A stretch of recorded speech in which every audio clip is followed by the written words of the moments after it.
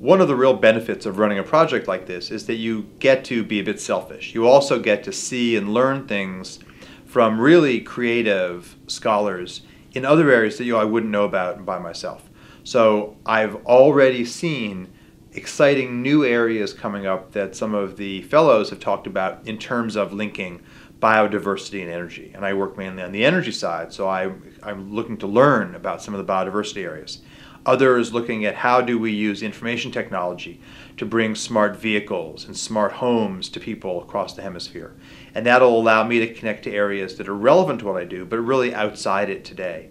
So I'm looking for the opportunity to both build a network of scholars, but also to learn about what are the aspects of areas as diverse as anthropology and journalism and ecology and energy engineering that one really needs to master to be a true interdisciplinary scholar in the 21st century.